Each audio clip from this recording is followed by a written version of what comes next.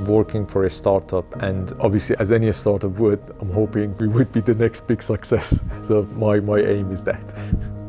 I first came to Sussex in 2006. I started doing a foundation degree with the ISC, and after finishing that I did a bachelor's degree in University of Sussex in electronics.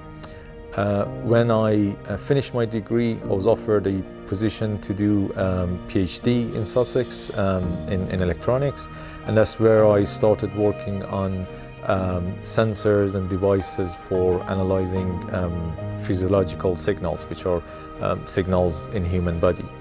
And finishing that work and following up from there, I came in contact with the company I work for now, and I'm working at the Innovation Centre for a startup company. Looking back at it, at the years I was at Sussex, at the ISC, it was very useful for me. Maybe a slow start helped me a lot to kind of get used to the environment, get accustomed with the new language, and also kind of relearn some of the physics and mathematics and courses I perhaps knew, but in the new language, and make sure I know the terms and I understand them. Biggest achievement up to date.